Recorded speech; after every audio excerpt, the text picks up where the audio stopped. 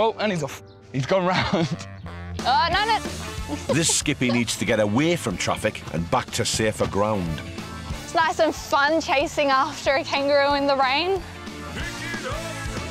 He's gone this way.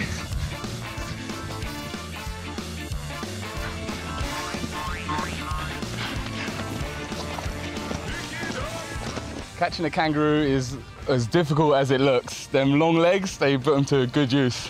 A kangaroo can hop at speeds of 70 kilometres an hour, so Jimmy would need the stamina of an Olympic athlete to keep up. Can't race a kangaroo. You're fast, aren't you?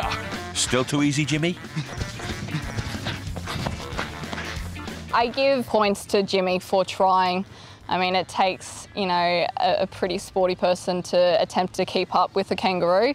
They say in boxing that you should chase a chicken to get fit and get good stamina. Try a kangaroo. Chasing him in about 4 circles. He's avoiding everywhere.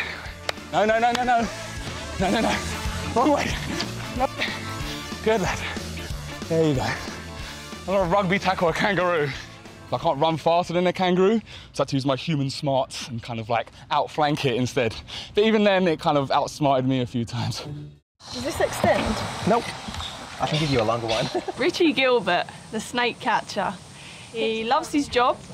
He loves himself. You know, he had his hair gelled and his hair all pristine. And I was expecting a kind of a more rugged guy who